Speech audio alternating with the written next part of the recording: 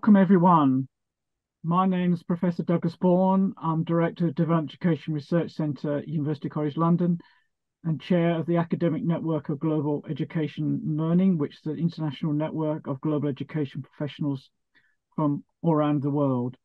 We'd like to welcome you to this webinar and introduce Suzanne, who will be chairing this webinar in a moment.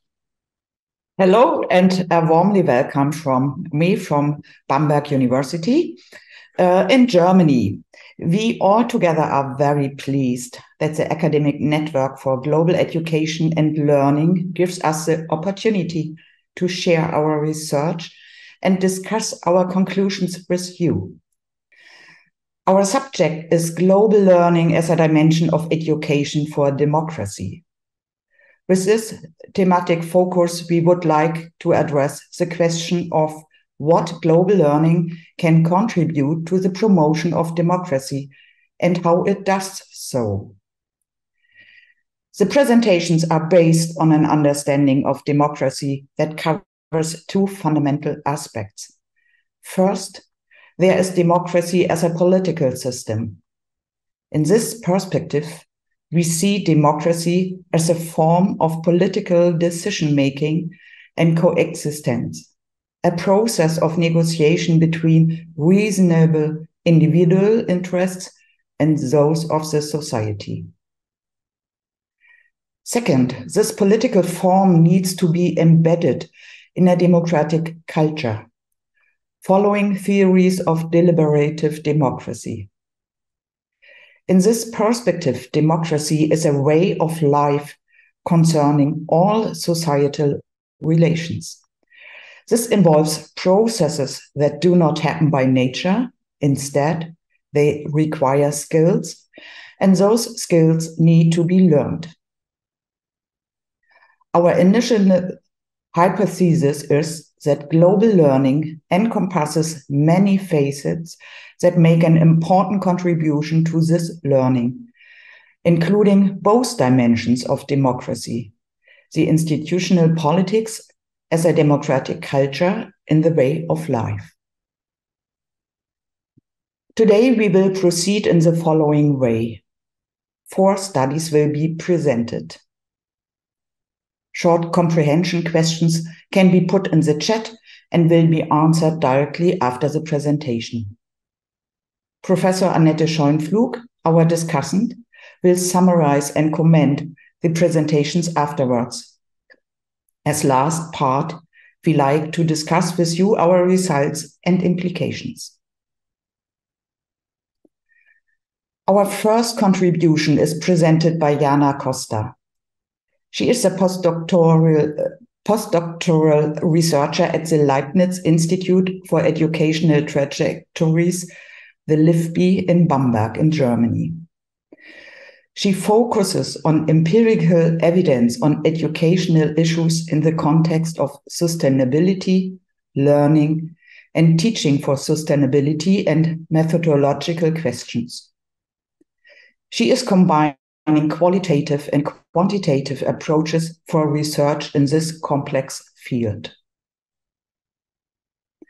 Now, Jana Costa explains which conceptions of citizenship underpin the Survey of Global Competencies in the 2018 PISA survey, this policy agenda set on a global scale. Please, Jana, you have the floor. So thank you for the introduction and the opportunity to open up a scientific perspective on an existing measurement instrument for the assessment of global competencies. As Susanne said, there are many ways of conceptualizing and understanding global competencies. And in the next 10 minutes, I invite you to go deeper into one of these conceptualizations. First of all, I'd like to talk about why it is exciting and also important to look more closely at what's actually happening in large-scale assessments. So when I talk about large-scale assessments, I'm referring to large-scale studies that collect information on student performance, often in an international comparison. These studies are particularly interesting because they are often used to inform evidence-based policymaking. So I'm sure that I won't tell you something new when I'm referring to the fact that there is a progressive shift towards empirical research on education. And that is relevant for all fields of education. Evidence is increasingly becoming the basis for rational educational policy and also for practical decisions. And one of the most significant and politically influential studies collecting data on school performance is the Program for International Study Assessment, shortly PISA. As part of this study, various interdisciplinary competencies are regularly surveyed, in addition to the classical core areas such as reading. In 2018, this competence was called global competence. And the conceptualization and modeling of this huge construct was quite challenging because of diffuse and messy terms, concepts, and different understandings. At present, there is no clear and really agreed upon view of what global competence is, what it does or does not include, or how it should be measured. Therefore, it's not surprising that the conceptualization as presented by the OECD is quite critically perceived and also commented on in academic discourses. We worked in a research group on the proposed modeling of global competencies, and we tried to analyze the data provided by the OECD so everybody could access these data sets. In this context, it was increasingly clear that the theoretical framework cannot be grasped from simply reading the reports and the framework papers. So we have therefore decided to take a step back and look at the positioning of global competencies in the academic discourse instead of working with the concrete data. This is particularly interesting because global competencies are linked to different strands of research in the scientific discourse. In educational science, the challenges associated with the developments towards a global world society have been discussed in different yet closely interlinked and interrelated fields for decades. Here are some of the different research strands in this context.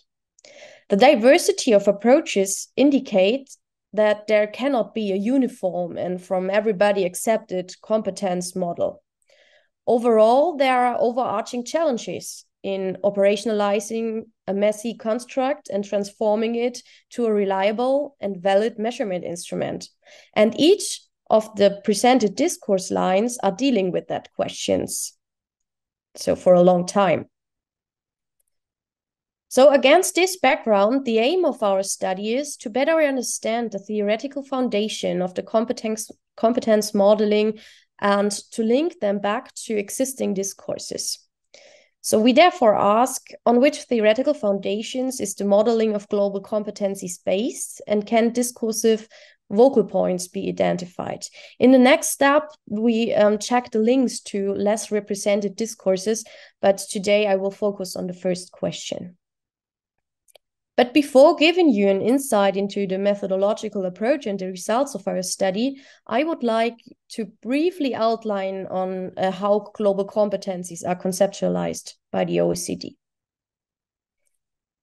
In their framework paper, the OECD describes global competencies as the ability to examine local, global, and intercultural issues, understand and appreciate different perspectives and worldviews, interact successfully and respectfully with others, and take responsible action towards sustainability and collective well-being.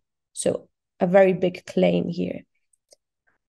When it comes, so global competencies, they write further, is necessary to live harmoniously in multicultural communities, to thrive in a changing labor market, use media platforms effectively and responsibly, and support the sustainable development goals.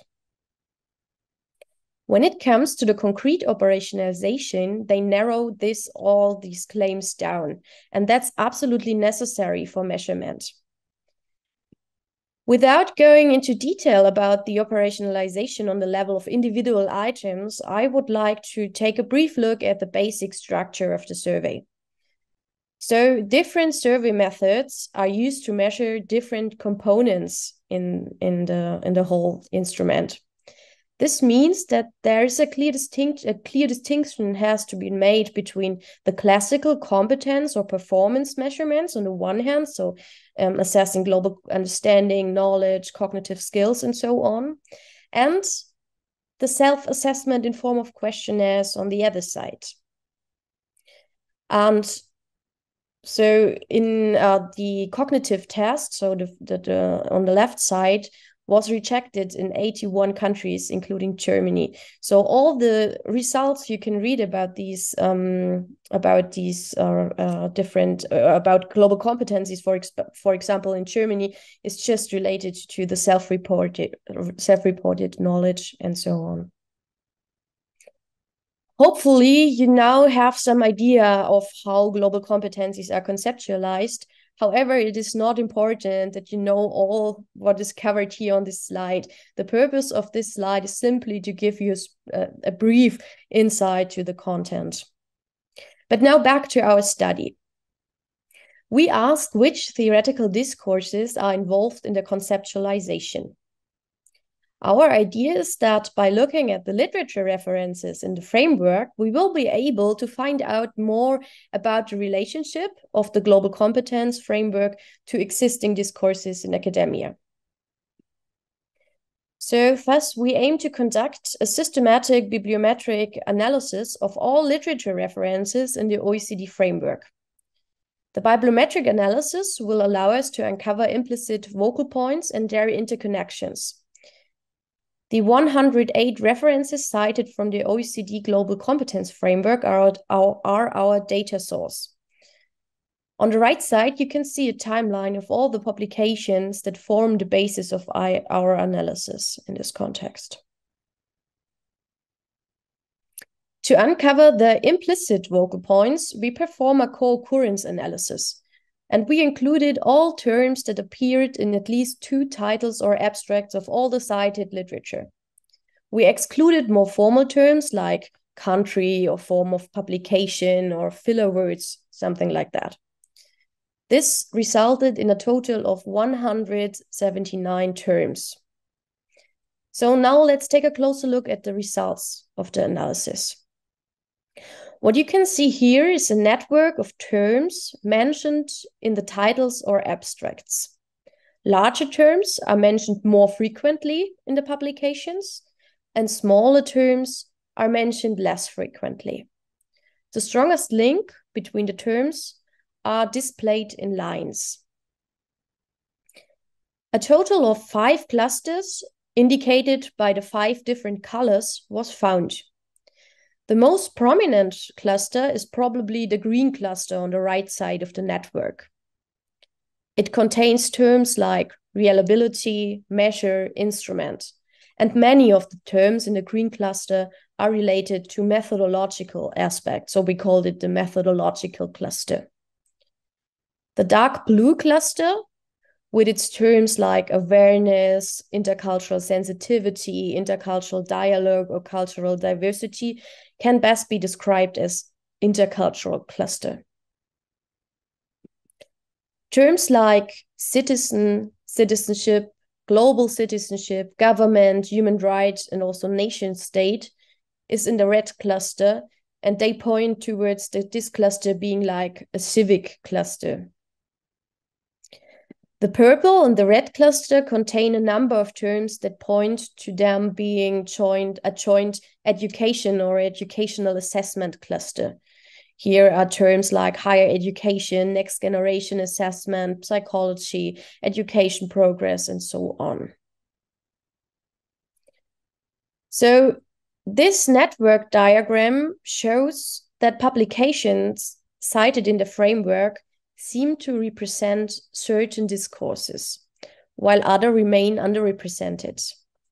While issues of cultural identity, interculturality, citizenship, and also methodological questions are relatively well presented in the terms, other discourses, such as sustainability issues, are hardly represented.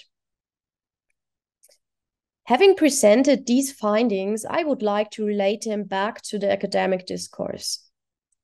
What we can see in the OECD model of global competence is that complexity is reduced by focusing on specific aspects, such as intercultural aspects or citizenship issues. And don't get me wrong, it is absolutely necessary to reduce complexity when measuring complex constructs. But with the demands formulated in the framework, it is necessary to justify the choice transparently. So in the framework, we find a less intense engagement with all issues of global justice, power relations, and also with sustainability. All in all, there is a specific understanding of globality which emerged and in which complexity is massively reduced. So we can see a narrowing down of the discourse, and this is particularly problematic if one takes into account the diversity of discourses and the complex learning challenges in the globalized world society. So if this reduction of complexity is contrasted with the global learning challenges, it becomes clear that there is a gap or a discrepancy between these demands and the actual conceptualization of the measurement instruments. For example, this is visible in relation to contradictions, uncertainties, power structures in global societies. They are hardly addressed in this conceptualization of global competencies.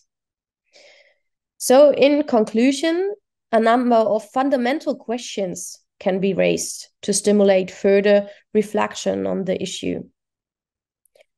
For example, what are the implications of such assumptions for further political and scientific discourse? Because the evidence generated by these different data sets is really of high potential for leading policy decisions and so on. You could also ask which perspectives are dominant here and which are excluded, and then you are in the context of power structures in global discourses. Furthermore, the question arises, what are the aspects that are emphasized by such modeling and which ones are not emphasized? And what does this mean for evidence-based educational policy? A lot of questions, and I hope that we will discuss them later in the discussion. And I thank you for your attention. So I would like to proceed directly to our next presentation. And that's Louise Ohlich, a PhD candidate at Bamberg University, at Bamberg Graduate School of Social Science. Her empirical work is centered around two topics. First, understanding of democracy education of teachers in Tanzania, in reference to partnerships, for example. Second, on subjective theories of political foundations on external promotion of democracy through education, also located in Tanzania. Today, she presents results she worked out together with Eric Msuya from Tanzania. They both looked closely on the conditions under which school partnerships open up spaces for democracy learning across different learning contexts. Please, Louise, you have the word. Thank you very much for the introduction. As my colleague just said, I will today present parts of my study on conditions for learning democracy in North-South school partnerships, and a specific study that I conducted in the context of Tanzania. Here you can see the overview of my presentation. Usually I will first introduce into the topic and present my research question. Then I will talk about the theoretical framework to which my study related. I will present the method section, specifically give you some information about the Tanzanian context and about the research design. And then of course, I will present my findings with regard to the topics that were identified as potentially interesting for mutual learning in the context of North-South school partnerships. This is a very difficult term to repeat quite often during the presentation. I'll try my best.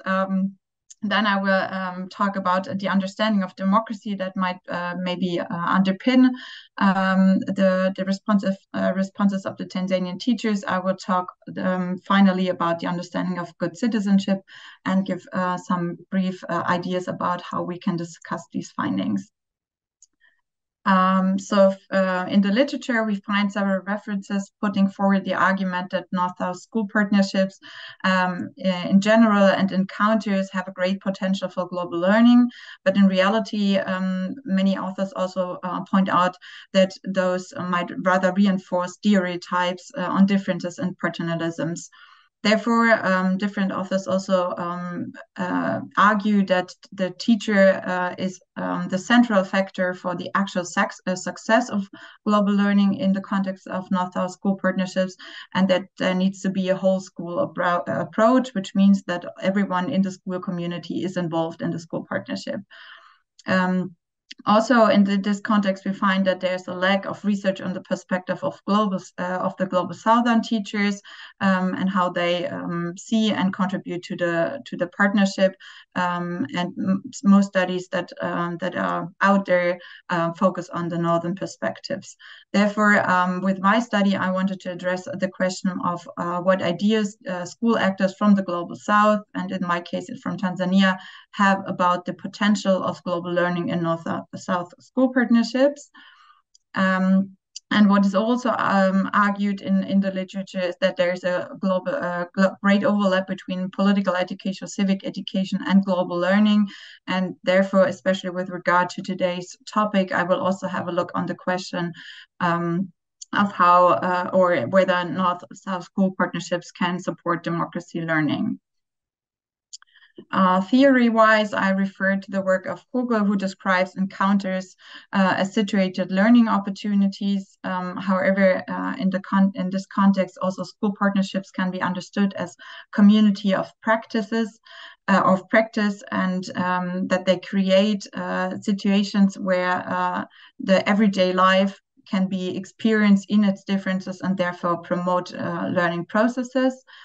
On the other hand, in the literature, we have another great part that deals with the increasing competence orientation, and therefore different authors and organizations came up with different models for global competence models for global learning. For example, the German Ministry for Economic Cooperation and Development with the curriculum framework on education for sustainable development.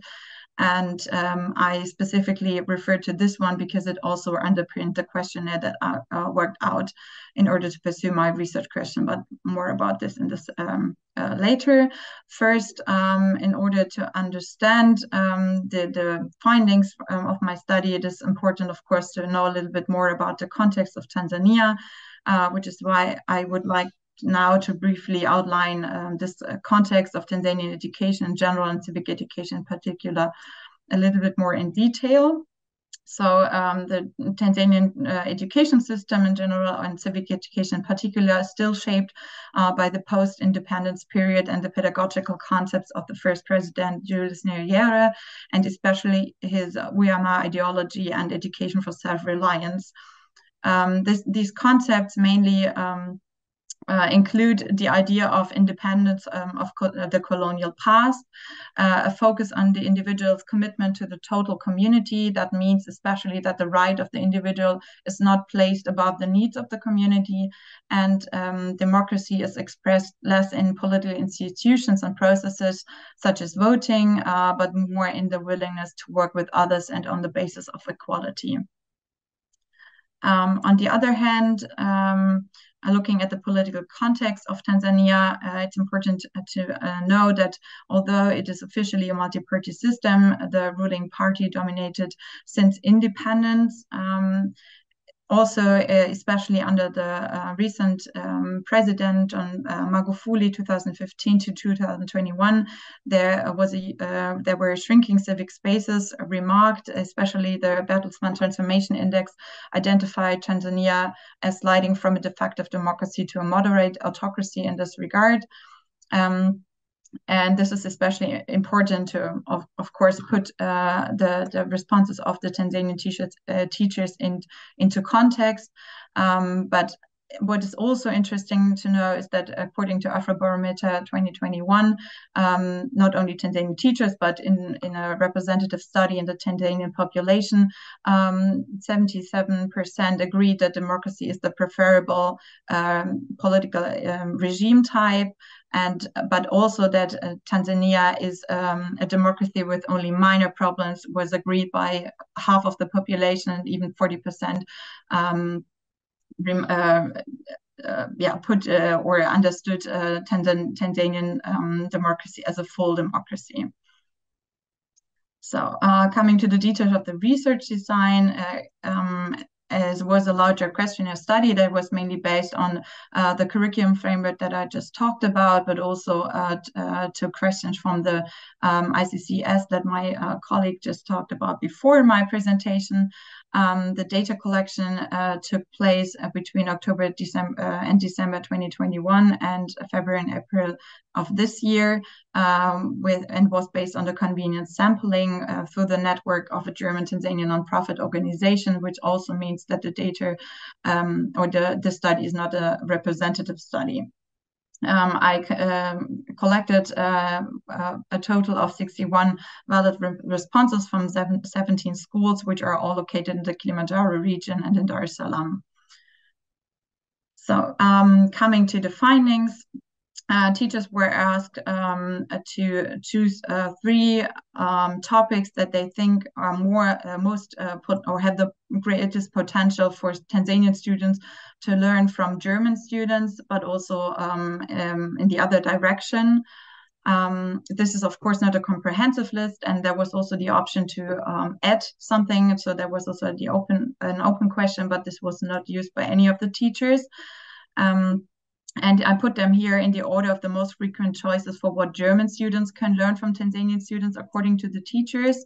And what was interesting is that democracy, human rights, gender roles, and norms and values are the most potential topics for mutual learning according to the teachers. And especially because of today's topic, I was looking a little bit deeper into what do the teachers understand as democracy. And here I refer to the question that is based on the ICCS, and there were different situations described, and the responses had to make a choice whether they think it's bad or good for democracy. And what is interesting, what I would like to point out is that there were most insecurity with regards to the question of whether the government should be allowed to influence the decisions of the court with regard to the meaning or the importance of differences in income between rich and poor, and with regard to the same rights for different racial and ethnical groups. About 2/3 found that it is bad for democracy that the police has the right to hold people suspected of threatening national security in jail without trial, and that differences in income between poor and rich are small. And one quarter found it is bad when racial groups have the same rights, when all different racial groups have the same rights. About one quarter was indifferent with regard to differences of income and whether people are allowed to protest against unfair laws. Most support for most of the support was for people should be allowed to criticize the government publicly, and that all adult citizens have the right to elect their political leaders.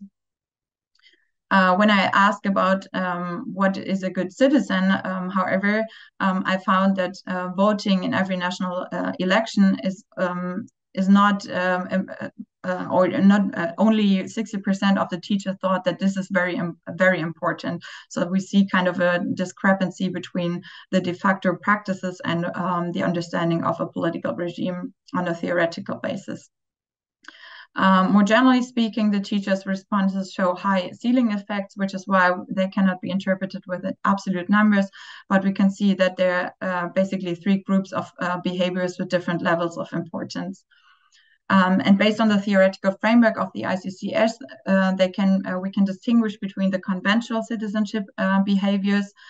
These are rather in the back of the ranking. Those behaviors which relate to social movement-related citizenship, we found them spread all over the ranking. And those behaviors which are more related to personal responsibility. And here we can see the Tanzanian teachers emphasize these behaviors comparably.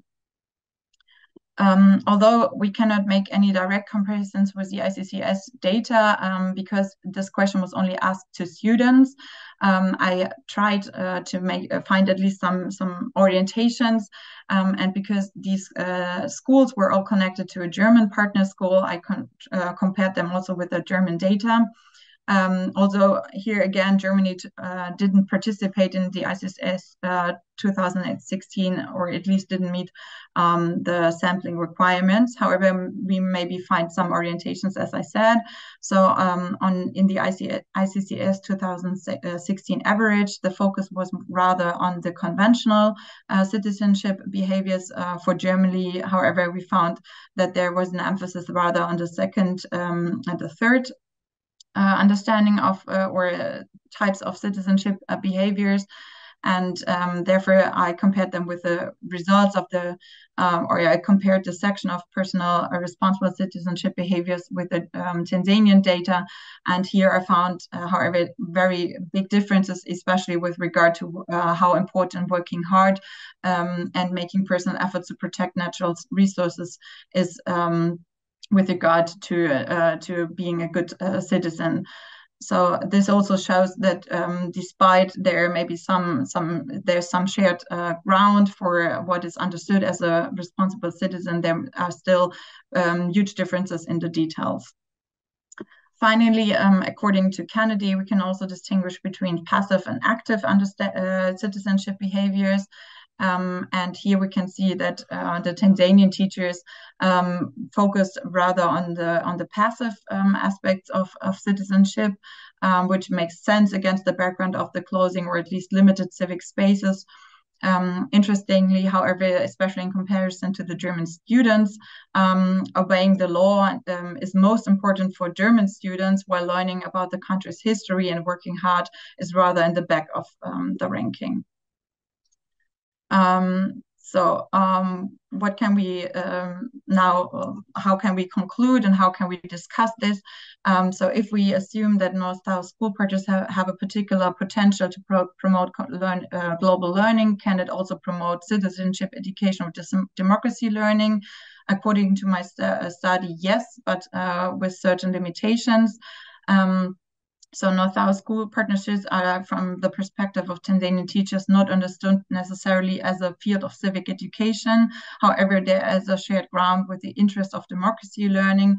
But in order to facilitate real democracy learning or mutual learning in North-South school partnership, there needs to be a common understanding of what is democracy. And as my findings have shown, there might so there's reason to wonder if there's really a shared understanding if we go into the details. And we also see that with regard to the understanding of what is citizenship and the practices of citizenship, North-South school partnerships need to create spaces to really practice these democratic behaviors. So thanks very much. So going on with our next presentation, or there are from Elina Kosistos. She works as a university lecturer in the domain of diversity and inclusive education at the Tampere University in Finland, and also in Helsinki University as a docent. Her research interests include teacher ethics and school pedagogy. One last publication is Purposeful Learning and Teaching in Finland. Today, she presents a project that she executed together with Inkari Risan from Finland, Isolde de Groot and Ingrid Schutte from Netherlands. They all together investigated the civic purpose of pre-service teachers in the Netherlands and in Finland, exploring the question of how teachers can be prepared for democracy teaching and learning in a global horizon. Please, Elina, you have the floor. My name is, I'm Dr. Elina Kuusisto, and I want to give you warm greetings from Tampere and Tampere University. I'm presenting our paper on civic purpose among higher education students, and this paper has just been published by Journal of Empirical Theology.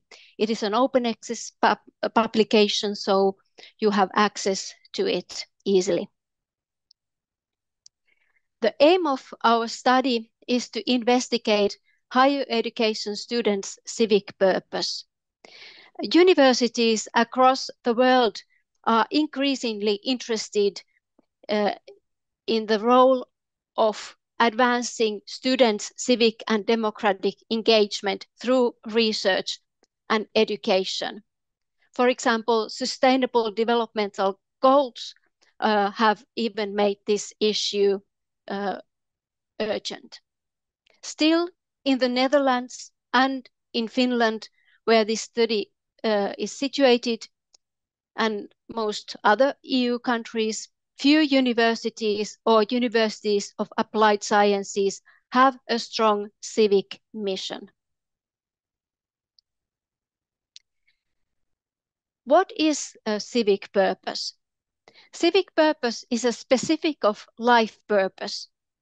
And in William Damon's research group, they have defined it, civic purpose, as a sustained intention to contribute to the world beyond the self through civic and political action.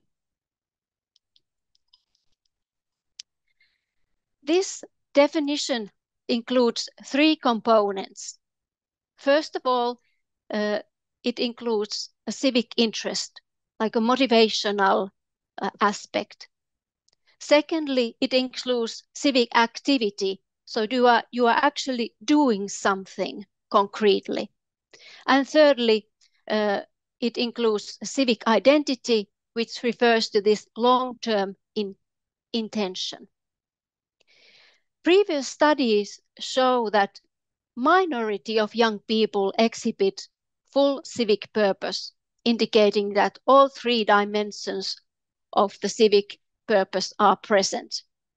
Instead, majority demonstrate precursor forms of civic purpose with evidence of some, but not all, components. Secondly, previous studies show that civic engagement is associated with worldviews. For example, some young people have stated that civic engagement is a fundamental cornerstone for being religious. And because of this aspect, we were also studying what are the students' civic purposes and how their worldviews are related to their civic interests. In this particular study, we had two research questions.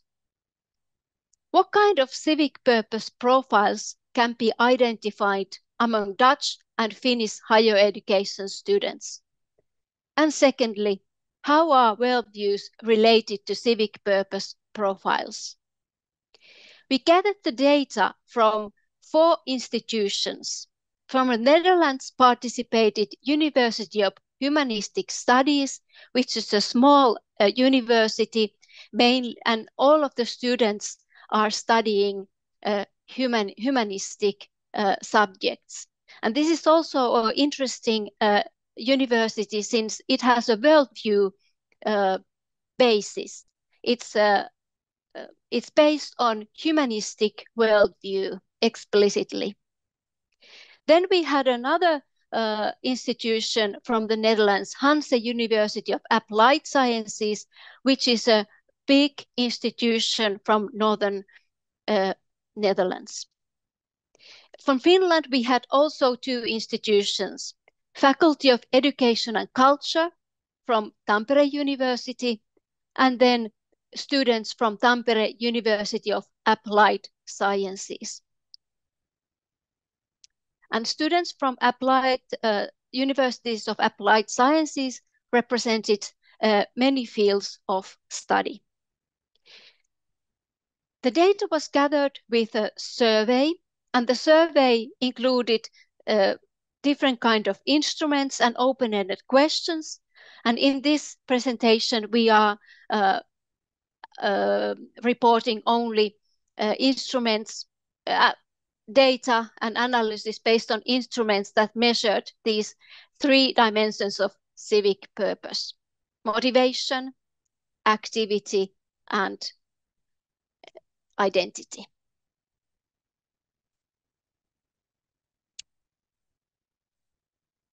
Few words about the worldviews of the students.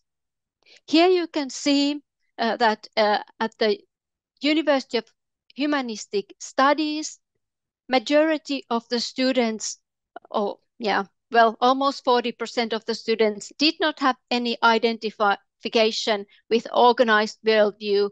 And on the second place was humanism and general spirituality.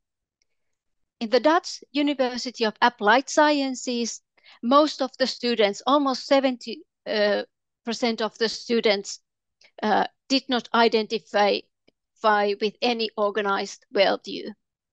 In Finland, majority of the students, over almost 50% of the students, identified themselves with Christianity, and on the second place was no specific identification with the organized worldview. And this quite well introduces the general situation in both countries.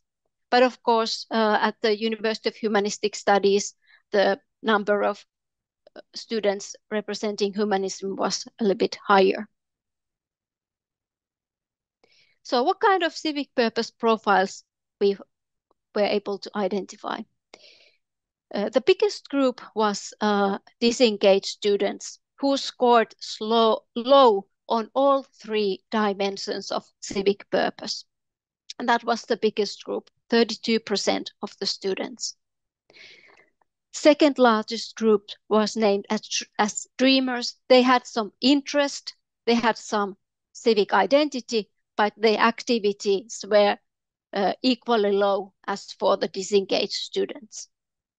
Then about 20% were called dabblers, since they had they scored highest in civic activity, but quite low in interest and identity. And then the fourth group was purposeful. 17% of the students scores relatively high on all three dimensions. Our second question was, how are worldviews related to civic purpose profiles? And here we are looking at purposeful profile and disengaged profile. In the Netherlands, most of the purposeful students had a humanistic or spiritual worldview, or they represented other religions. In the Dutch data, most of the disengaged students did not identify themselves with organized worldview, or they had affiliation to Christianity. In Finland, those students who were identified as purposeful were those who represented mostly other religions or humanistic and spiritual worldview. Disengaged students were mostly identifying with no organized worldview or Christianity. So quite close, similar in both countries. So what can we conclude based on this study? First of all, most respondents were not engaged at all or very seldom participating in any civic activities, demonstrating mostly precursor forms of civic purpose. However, Dutch students in a humanistic university were civically quite purposeful. In our other studies, their civic interests have also manifested in their personal purposes. And this could be explained with a political dimension of humanism. And since these students are studying in an institution that has a strong value basis, it might have impacted on why they, in the first place, applied to this institution to study, and the studies could also then strengthen their ideals. In Finland, religious minorities were civically the most purposeful. And this could be explained with the idea that there is a greater need for identity work, and with those who belong to the religious minorities. And these people are usually also confronted with societal and global issues. Many of the disengaged students did not identify with any organized worldview. And this could be explained with the previous studies that show that spirituality, religiosity, and other worldviews can spur on civic purpose development. And to conclude, the importance of developing civic education in higher education is highlighted in this study. So far, these, for example, the Sustainable Development Goals are not very well implemented. And in studies, the possibilities to explore concrete options for civic actions, such as experimental learning in civic context, is advised. Thank you so much. And I go on to our next presentation, and that will come from Emma Demorel, or fourth contribution. He's a doctoral researcher working on democracy education, global learning and migration at the University of Bamberg in Germany. Supported by Caroline Rau, he presents his research on migrants' understanding of democracy from a world society perspective.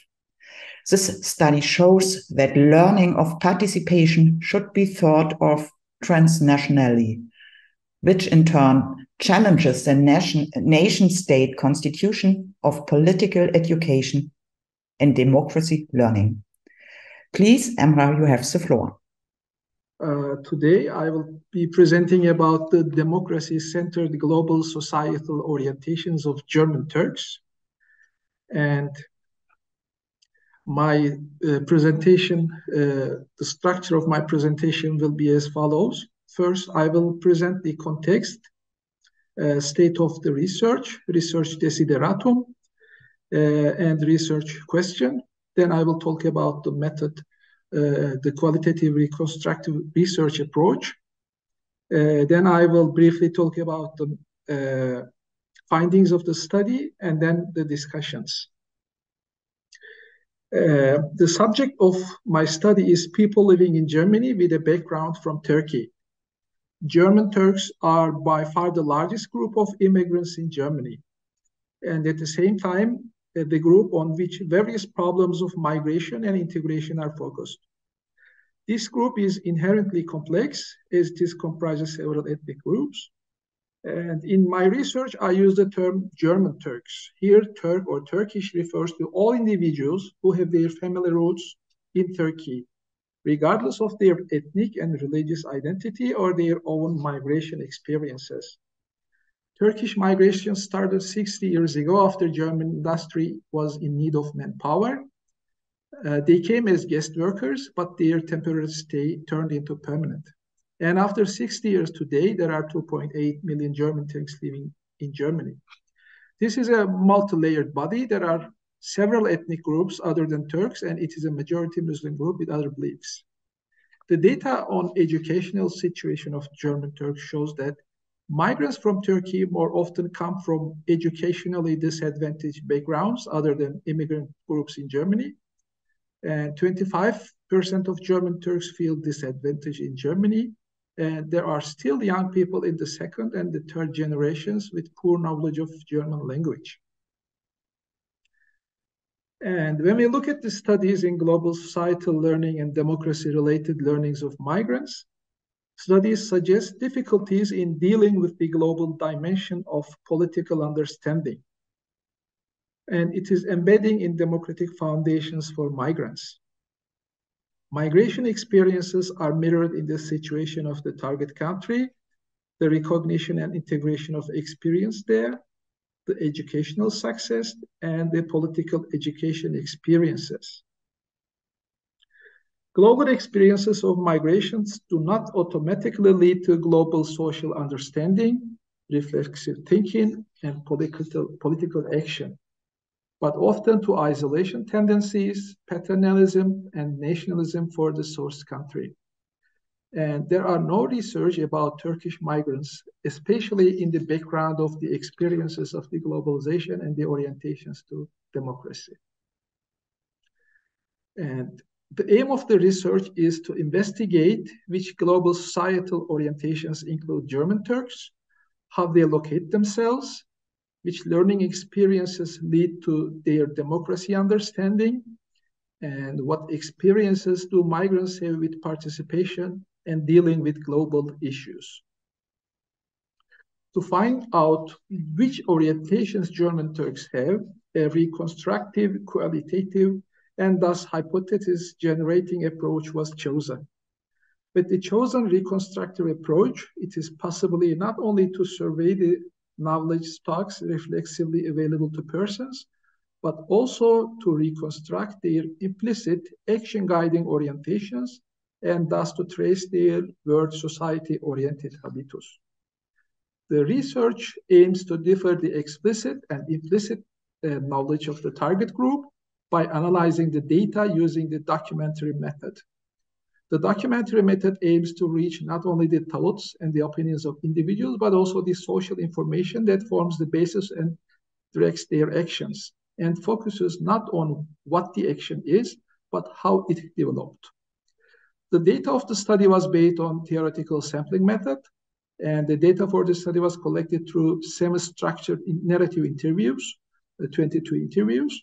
Within the scope of this study, interviews were analyzed comparatively. This allowed the explication of the implicit or tacit knowledge of the participants. And the comparative analysis enables typifications of findings beyond individual cases. And the commonalities and the contrasts are the fundamental principle of generating individual types. By systematic comparisons with other cases, a basic typology is established and confirmed. For validation, interpretations are controlled within an interpretation group who had experience with the method. And we were able to reconstruct 6 different comparative horizons, follows as cultural orientation, spatial orientation, participation, change in time, validity of knowledge, and self-positioning. The condensation of the results led to a basic typology as sociality-related self-efficacy expectation. And then we built 4 types. For a better understanding of the findings and the types identified, I will now present 2 cases from the study. Both cases will be within the comparative horizon of participation. The first interview excerpt is from interview Minnesota. This is a 23-year-old woman, a third-generation university student. The part reads, "We do a lot of intercultural dialogue, so rather on a religious basis, Now referring to the religious track, I am a member and even in another club, which concerns also rather intercultural dialogue. There we do a lot of dialogue work, so we try to explain the Islamic, so in general the Islamic perspective a little bit here in Germany. In this part of the text, Minnesota is talking about an association where she is volunteering for intercultural and interreligious activities for dialogue with other than Muslims and Turks. A dialogue is a constructive and cooperative exchange of ideas between individuals or groups who hold various religious, spiritual, or ethical convictions. The initiative strives to increase tolerance and acceptance for a more peaceful society by fostering understanding amongst various religion members. The power of religion is used as a major force for learning about others, making connections with them, and teaching about Islam and Islamic perspective on issues. Religion represents a resource that is especially strong for type 2. In the safe and accepted forms of interreligious dialogue, dualities can be bridged and forms of plurality can be felt. Here we see a consensual participation in safe places like mosques and cultural associations, and religion as a resource for making bridges with others. Here the type 2 emerges as bridging duality in the mode of harmonizing dialogue. The second example is from interview Montana. She is a 49 years old, second generation woman. You'll never get anything served on the silver tray. You always have to struggle no matter which nationality you have. Whether it's purely German, you have to fight for yourself, I would say now, to get your rights. Well, and would then participate. I think that all would be better. So if I then say, see, yes, you, well, I got involved in those things where I thought I want to get that. Different. And then what do? You have to participate. You have to get involved. Here is a proverb. You roll up your sleeves and you do something. In the passage quoted here, Montana tells that reaching a target and achieving a goal, an objective needs working. Otherwise, you will never get anything served on silver tray. To achieve, it is necessary to work and strive to reach the goal. This effort needs to stand up to difficulties, even with hard struggles. Otherwise, it will not be possible to achieve the desired and expected result. Participation, or in general, an action, is the most basic way to reach the desired point. Without being involved, it is not possible to get a result. You roll up your sleeves and you do something. No one works for anybody as needed, and no right comes on a silver plate. The orientation is documented as to achieve something, hard work and participation are needed. And discursivity is one of the fundamental forms of democratic participation. Democracy requires participation in the formation of ideas, which depends on people discussing together, looking for the best option in a debate and seeking compromises together. The basis for this is an orientation towards discursivity, where positions are exchanged and weighed through communication. The participation comparative horizon emerges as civic engagement shaped in the interest groups and based on the understanding of human rights. And the type 4 can be formulated as social self-assignment in the mode of discursivity. When we come to the findings of the study, all those surveyed have an idea of participation, but these understandings are very different. For the first example, participation is characterized by transferring oneself or one's own values to others. Whereas for the second example, participation is characterized by an understanding that supports any person, even if it is a matter that concerns only oneself. And not every orientation on the topic of participation is functional for the requirements of a functionally differentiated society. Although participation often manifested in a positive way, the study found that not all types of participation are functional for a democratic society. Because of time constraints, I couldn't bring them here, but for example, for type 1, participation took the form of imposing one's own ideas on others, and it has a negative attitude towards diversity. These orientations are independent of educational background and migration history. The study found that education and migration background had very limited and in many cases almost no impact on the orientations. It was not possible to establish a direct relationship between education level and support for authoritarianism or democracy. Rather, they are linked to perception of the plurality of the society of origin, in our case, Turkey. One of the main results of the study is that the understanding of democracy, how pluralism is seen and accepted in the country of origin, is as important as, even more important than the country of residence in the perception of democracy. The perception of plurality, understanding accepting differences, and to develop a better democracy, it is necessary to learn and teach on what pluralism is and how it should be understood. It is important to recognize that migrant groups may have differences within itself. Within the German Turks, the perception of different groups towards each other can sometimes lead to conflicts that go beyond the boundaries of an intellectual disagreement. And hybridity of cultures, the differences in space resulting from the so-called non-German and non-Turkishness, leads to negative combinations. It turns out that hybrid intercultural or non-nationally bound identities are not transformed into a positive form. Educational offers with topics such as plurality in Turkey, hybrid identities in the face of global and cultural heterogenization processes should be given more attention, and search movements should be gone through in which the hybrid character of the respective identity is dimensioned. And global learning social justice relationship, conscious learning of self-assignment competence is also recognizable that lived cosmopolitanism is related to a sense of social recognition. Social recognition is associated with a symbolic state form of recognition, while the social significance of the civic side of the engagement is underestimated.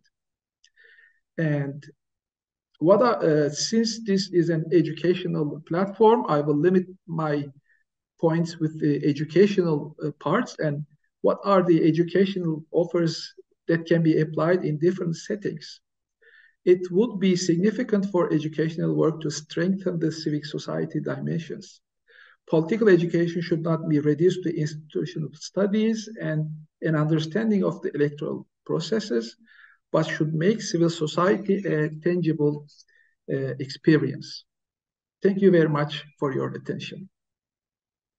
Now, I'd like to very briefly introduce our discussant for this webinar. That's Professor Annette Dr. H.C. Scheunflug from Bamberg University. She holds there the chair of Foundation in Education. Her research interests have a long focus on global learning, social justice, and quality development of education systems in sub-Saharan countries.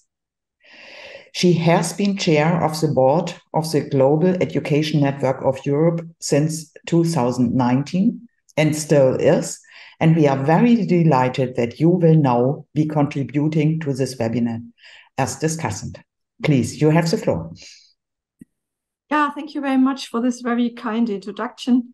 And because we have such an discussing friendly audience, I try to be short. So the reflection today is about the contribution of global learning as a possible contribution for democracy. And the relevance of this topic is discussed. So we have today 4 studies with one concern. What is the relation between global learning and learning about democracy? And the relevance is, of course, given as democracies are under pressure. And we see that the two aspects of democracy being a representative system on the one hand side and being a deliberative system as an accommodative way of life, as Habermas is saying, they are both under pressure because many decisions today are not longer being made at a nation level. And by this, some citizens compensate this perception and this experience. They think this is a weakness and they want to be strong. They want to have strong governments. And by this, they vote then for parties which are minimizing complexity in their positions. So democracies are coming under pressure. And the hypothesis of this symposium was that global education is a way and a contribution for democracy in this way, in these perceptions. So we had several findings. First, the findings of Jana that there are problems in the international assessment of global learning. I mean, this PISA assessment has a lot of problems, but one is that this is very much focusing on intercultural learning, and by this disregarding the dimension of global social justice, and of course by this as well, not very much fostering the understanding of the contribution of global learning to the field of democracy and to the field of a local understanding of what justice means. Second, we had the contribution of Louise, where it was very obvious that expectations in global partnerships are related to democracy learning and that there is potential there. And we have seen as well that there are some shared grounds, but of course, differences in details. And of course, if you have differences, discourse about the differences is always very interesting and bringing things forward. Elena was reflecting about civic motivation, civic activity, and civic identity, and the way how these three aspects are connected. And I mean, we should discuss whether having about 20% of students having a high engagement in this field is high or not high. Elena was saying it's not enough. And she has pointed out a big need for more civic education in the field of higher education. And the contribution of Emma and Caroline was about the participation desires of migrants and the plurality perceptions and the importance of plurality perceptions and the ability of self-assignment competences. And all these aspects, of course, contribute to the understanding of deliberative democracy on the one hand side, and on the other hand side, they are fostered, or there is the hypothesis that they are fostered by global learning. So by this, I would like to summarize and to discuss with you that global learning has a very big potential for learning about deliberative democracy by deepening the understanding of the global society, by going beyond interculturality, and by focusing on important world questions as climate and justice, by offering possibilities of participation and empowering for self-assignment for participation, and by linking motivation, action, and identity, and of course, by offering possibilities of encounters and mutual learning. And of course, from this point of view, more research is needed on the relation between democratic values and global values, on the conditions how to learn this, and on its relation for acting in democracies. But in the field where democracy education is getting more and more important, global learning, by this finding, from my understanding, can really contribute and can be outspoken on contributing to the field. So thank you very much. This has been my short contribution to the discussion. Yes, I'd just like to say a few words to thank all the speakers. A really interesting afternoon's discussion. And I think one of the things I find really interesting from the conversations today was the ways in which what appeared to be quite different presentations in terms of themes, how they came together under some common agenda about making the connection between global learning and democracy.